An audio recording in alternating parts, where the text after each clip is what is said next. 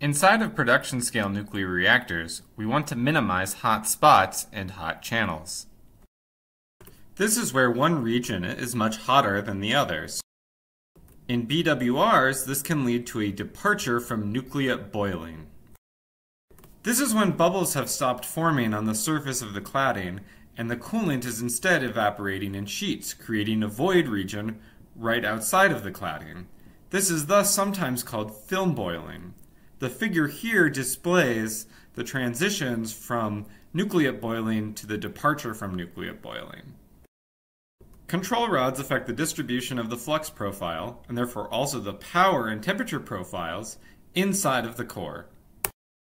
Standard operating procedure for most reactors has control rods partially inserted into the core at different depths depending on where they are.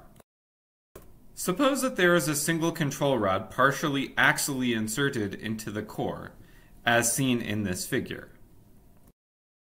The flux will end up being depressed in the region of the control rod as opposed to if the rod was fully withdrawn from the core. Meanwhile, the flux, power, and related quantities will be higher in the region below where the control rod is inserted. This is in order to maintain a constant total power. In reality, there are many control rods, each at a finely tuned depth. As we see in this figure, we have different control rods as a function of radius in the reactor. This depth typically changes as a function of both radius in the core and time.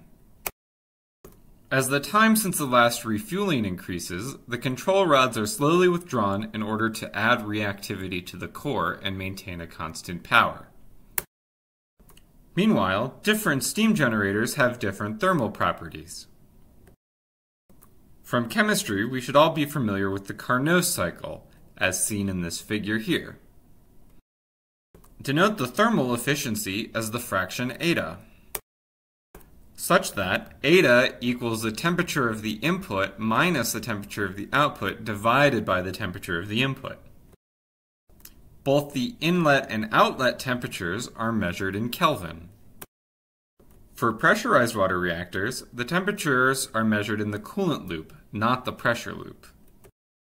For PWRs, the inlet temperature is approximately 548 Kelvin, which condenses down to the boiling point of water. Therefore, the thermal efficiency in this case is approximately equal to 1/3. Most reactors actually use the Rankine cycle, where the thermal efficiency is higher, approximately 40%. The efficiency difference is important because the output of produced electrical energy and power is eta multiplied by the thermal energy and power coming from fission. Symbolically, the electric energy is equal to the efficiency times the thermal energy, and the electric power is equal to the thermal efficiency times the thermal power. Also affecting the industrial scale energy balance is the capacity factor. This is the fraction of time that all reactors are actually operating at full capacity, i.e. power. Today's reactor fleet operates at a capacity factor greater than 90%. In the 1960s, the capacity factor was approximately half. Note that it is very difficult to obtain a capacity factor greater than about 95% because most reactors need to go down for refueling, which takes approximately 1 month out of every 18 months of operation.